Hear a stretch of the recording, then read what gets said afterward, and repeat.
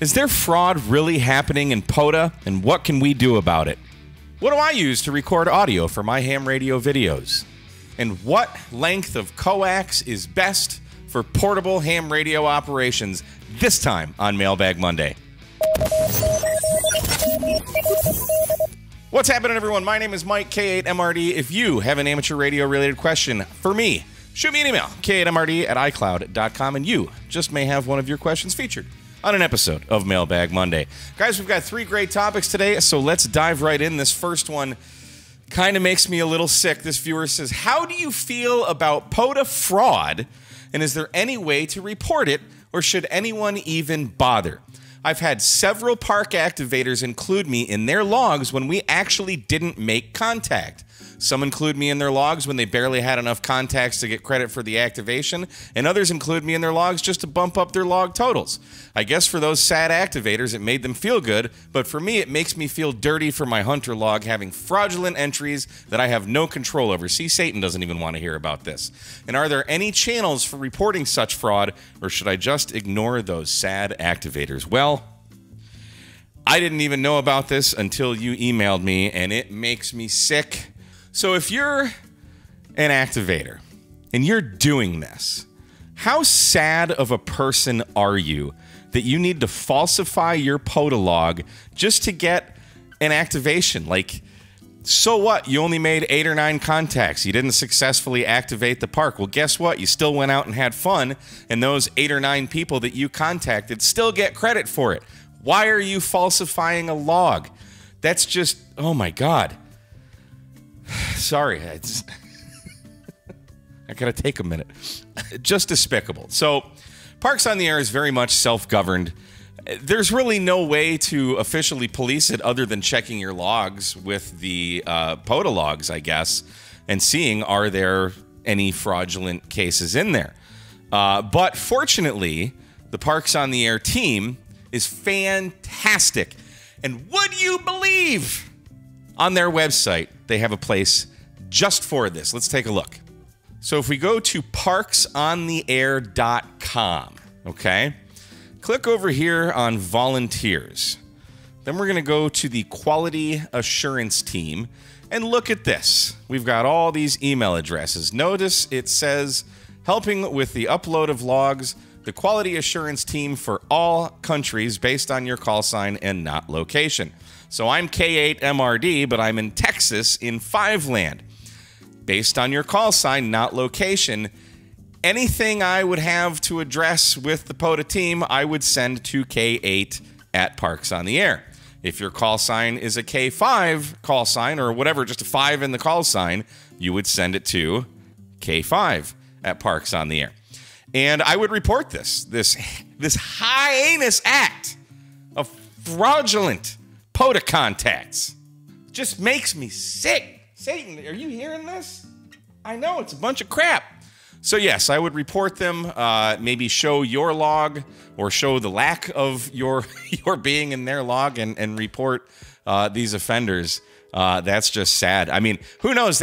There's nothing from stopping you from sitting at home and calling CQ POTA and not actually being in a park. And honestly, nobody would know other than that person. That's like if you know, your buddy goes on a fishing trip and comes home and it's like, man, I just caught a 30 or a 300-pound tuna, whatever.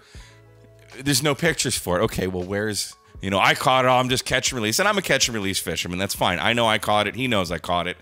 But I would at least take some pictures, have some evidence. But yeah, if they're not in your log and like, you know that this is like a repeated behavior. I mean, sometimes I'll get some really weak contacts, and if I get their call sign, I'll just throw them in the log, you know. But never have I just falsified. That's, ugh, no. So yes, report these guys. And thanks for writing in, I think. Thanks for making everyone sick to their stomach. Next, we've got a question about audio. This viewer writes, thanks for the YouTube videos. I was wondering what type of wireless microphone you use for recording your videos and connecting to the recording device. Not sure if you're using a GoPro, digital camera, or an iPad or iPhone. So that is a great question. Thanks for writing in.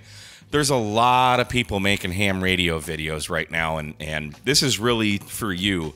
When I first started off, I was just using an iPhone, And guess what? I still am. I use either an iPhone 8 Pro Max or whatever, or an iPhone 14 Pro Max thingy. Those are what I use for cameras. Audio is arguably more important than the quality of your video. I shoot everything in 1080, 60 frames per second. I just like that frame rate. It's nice and smooth, and I don't have to deal with big 4K files. For audio, I've gone through a lot of different wireless microphones over the years, from cheap Chinese things. For maybe 3 or 4 years, I was using Rode wireless mics. I had a lot of problems with those Rode wireless mics, whether it be not really dropouts, but just poor audio quality, or the Rode microphones, especially because I always use a lavalier, an external lavalier microphone that I'll plug into the transmitter. The Rode lavaliers sound great, but they suck in terms of construction. The wire would always break right where the wire went into the connector. And Rode's customer service is great. They've sent me a new one, and I just rewired the other one, just soldered some wire together because they didn't know I was a ham and I could do that. But I've gotten rid of Rode, and now I am using the DJI wireless mic, which actually is just that. And I'm really happy with this. I think pretty much all of us, myself, Jason at Ham Radio 2.0, Josh, KI6NAZ at Ham Radio Crash Course, Robert from Digital Rancher just got the newer. There's a version 2 of this. Like, pretty much everybody's jumped on the DJI bandwagon, and they're great because this case not only houses the 2 transmitters and receiver in here, it's also a battery, so it charges them. Here you can see a USB-C port for charging this case that will then, in turn, charge your microphones and receivers. So this I just have with the little clip on here, but it also has an adapter for the iPhone Lightning, and it also has an adapter for USB-C. If you want to just take this off, you can plug this in, and now you can plug this receiver directly into your USB or Lightning socket on your phone. Battery life on the transmitters and receivers is fantastic, 6-7 hours easily. The transmitters have a built-in lavalier mic. They also have a little clip if you want to connect it or clip it onto your clothing or something, or they have, which you'll always see in my videos, this little magnet, which I just put right here on my chest, and I use an external lav underneath that. But the audio quality is fantastic on here. You'll notice I had this in a case. I 3D printed this. I just found this on Thingiverse, and this has a little compartment where I store all of my stuff. So the first thing, because I use an iPhone, and they just recently updated to the 21st century with USB-C, I've got a Lightning to TRS adapter to go from my iPhone to the receiver. And then as far as microphones, I'm not using the Rode microphones anymore. This is a cheap microphone that I picked up for maybe 30 or 40 bucks. I've got a couple of these. This is from a company called PowerDeWise. I mean, I don't know, sure that's how you say it. It's got a little magnet on here, so I can just clip the magnet from the DJI transmitter right to that. This goes under my shirt. It's got a nice wind muff. I like to keep the lav under my shirt. If it's windy, I'm always outside, so if it's windy, just having it underneath my shirt gets rid of some wind noise. But you also have, here's an extra magnet. These things are stupid expensive, and I have lost them. Like 2 of these are like 13 bucks. But you got your dead cats that go on the transmitters, and here I don't really use this, but this is actually the clip for the microphone, which I just keep in there, and then a USB-C cable. So I like having the 2 transmitters, especially for doing interviews at ham festivals. I can mic up the talent and then have a mic on myself. This microphone is actually really hot, so I have the transmitter gain. You can see minus 10 decibels on the transmitter that I'm using this on, and then I have the regular transmitter that I'll just give to someone at minus 3. If it's windy out, these dead cats just attach right to the transmitter, and they're very effective. I mean, even on a windy day, you're not going to hear any wind coming through that, unless, I mean, maybe if you're standing in the middle of a hurricane. But you can see it's got lights on there for the state of charge for the internal battery of the case. Right now I'm at 3, so there's 4. If it's 100%, you're at 4. And they're just, I've been very happy with the DJI mics. I haven't had any problems with them, other than one time on New Year's Day when we were in Galveston. I use the external mic, and this actually pulled out, so I lost a lot of audio, so I had to do some voiceovers.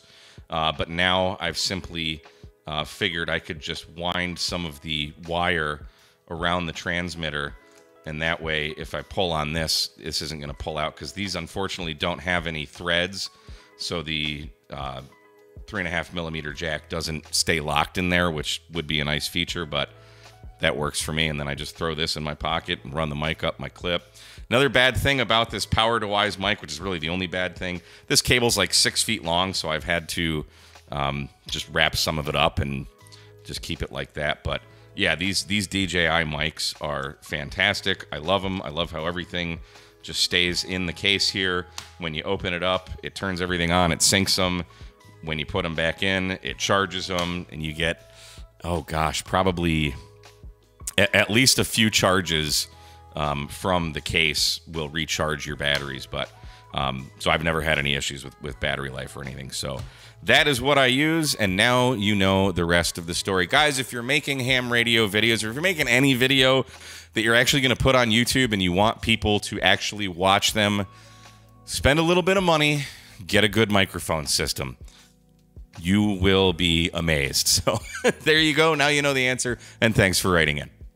Lastly, we have a question about one of my favorite topics, right next to antennas, about coax. This viewer is writing, I'm wanting to get new coax for my POTA/Gigaparts Explorer backpack, outfitted with an FT891 and a PAC-10 end-fed half-wave. I notice you use Messi and Poloni POTA Flex on a spool for your POTA activations. My questions are, would it be better to use a straight 50, 30, or 20-foot length of cable, or a 30-foot length from the radio to a choke, and then another 20-foot length to the PAC-10? I'm thinking this way I could use the 20-foot section from the antenna as a counterpoise instead of connecting multiple wires to the PAC-10 as radials. Can you please give me some insight as to the direction I should go? Yes. So first of all, if you want to save money, watch this.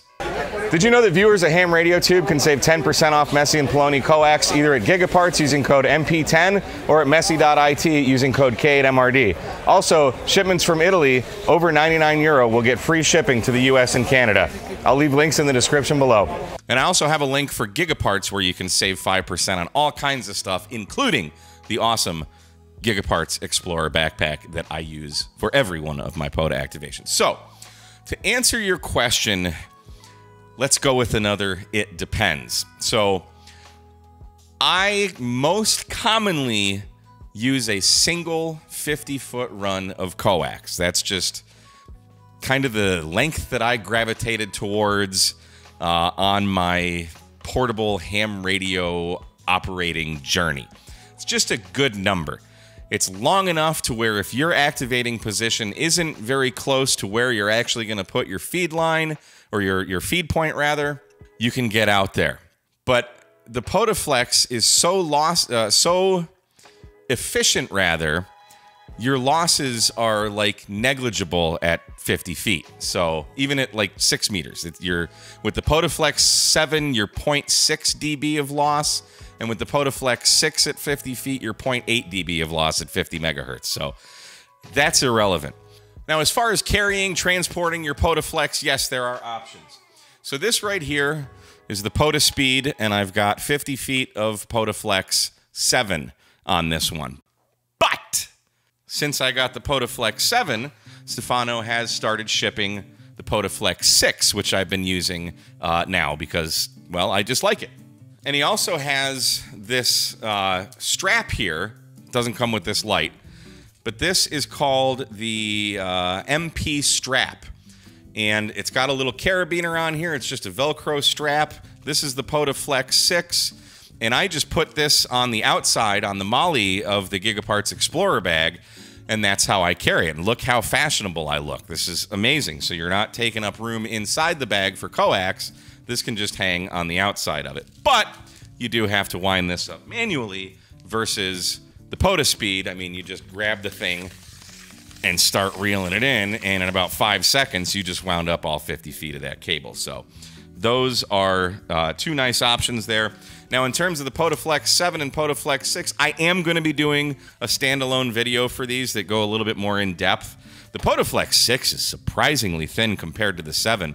I actually put my calipers on this. The POTA Flex 7 was like 7.6 millimeters in all actuality, where the POTA Flex 6 is like 6.1 millimeters. So considerable difference, and it's stupid lightweight. I mean, they're both lightweight, but I've been really enjoying this POTA Flex 6 lately. So yeah, you're going to have to figure that one out on your own, but get both. There you go.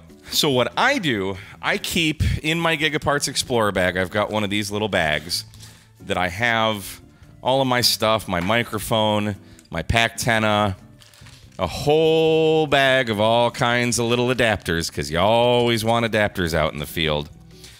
And one of those items happens to be a choke.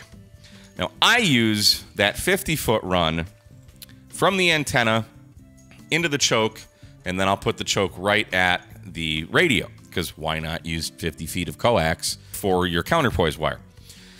I have never, ever hooked up a radial or counterpoise, whatever you want to call it, to my Pactena end-fed half-wave. Never. Never done it. Never needed to.